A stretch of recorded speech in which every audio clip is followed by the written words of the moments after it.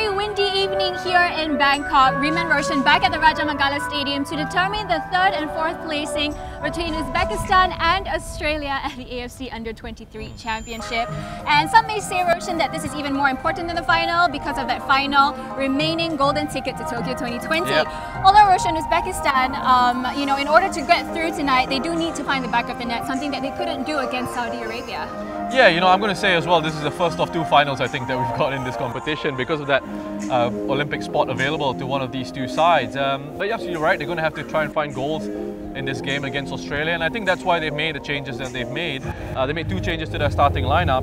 Took Tasinov and Mirakhmadov come in for Bozorov and Kadirkulov, and I think especially with Mirakhmadov coming in, perhaps gives them a bit more physicality up front, and I think that's what they will need against this Australian side. They may have taken a leaf out of Korea Republic's book in terms of the tactics, in terms of getting that physicality up front. Normally Uzbekistan like to set up in a 4-4-1-1, which moves into a 4-2-3-1.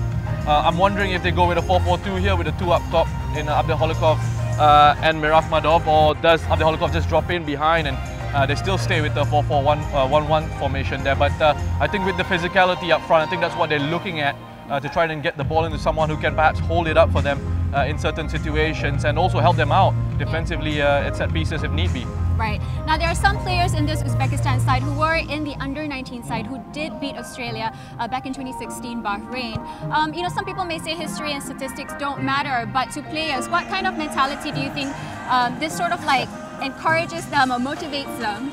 Yeah, I think what you see is the younger players coming through and developing, and at age group level at times it can be a situation where you get one group of players in there, and then by the time the next competition comes around you get another group of players. There's always lots of changes in that setup, it can be difficult sometimes to really sort of look at patterns emerging and to say how much of an impact, let's say having beaten this team in the under-16s or in the under-19s or whatever it is can have on this game. For me, it's a one-off match now. I think, yes, perhaps some of the Uzbek players might be thinking we've beaten Australia before at a different age group, but that was also a very different Australian side, and again, the development of players coming into this competition, and, I think for both these teams, it's just this one-off game that they've got to focus on. Forget about what's happened in the past.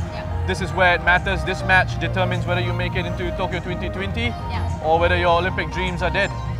And Graham Arnold, he has gotten this team this far. They topped their group, they've beaten Syria, they've beaten Thailand. What can they do tonight to push themselves over the line and, keep Uzbekistan at bay to secure that final spot? Well, he's made 6 changes to his starting lineup. That's something we've seen from Graham Arnold and Australia in this competition. They keep chopping and changing their lineups. And when you try and watch their games, it's a little bit more difficult to sort of analyze Australia's matches because they have different shapes, different setups at times.